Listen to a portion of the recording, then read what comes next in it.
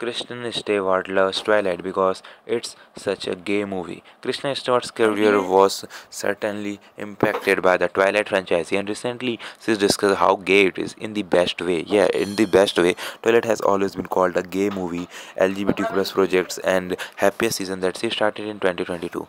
2008's Bella Swan Twilight movie is such a gay movie. I mean, Jesus Christ, Taylor Lautner, Rob and me, it's so hidden, it's not okay. I mean, a Mormon woman wrote this book. It's all about proportion. That's very Catholic, gay implication that I love, gay queer.